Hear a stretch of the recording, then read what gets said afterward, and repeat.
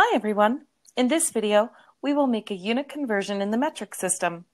The width of a walkway is 1.7 meters. Convert the width to centimeters. We were given 1.7 meters to start with, and we want to convert to centimeters.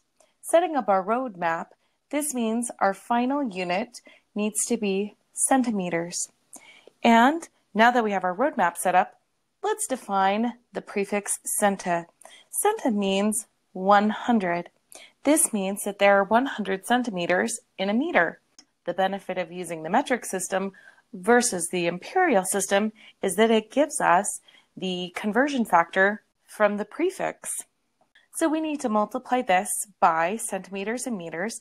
And because I want to end in centimeters, my conversion factor will have centimeters on top and meters on bottom. The meters being on the bottom will cancel out with the meters on the top over here. So it's all set up and we just need to fill this in.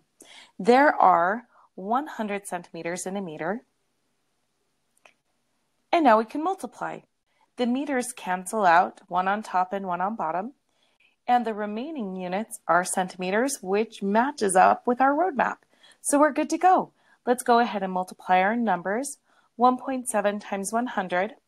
When we multiply by a multiple of 10, this means that I move the decimal at the same number of place values as zeros. So this moves 2 place values to the right, making this 170, because then I fill in this with a 0. So 170 centimeters, and we're all done.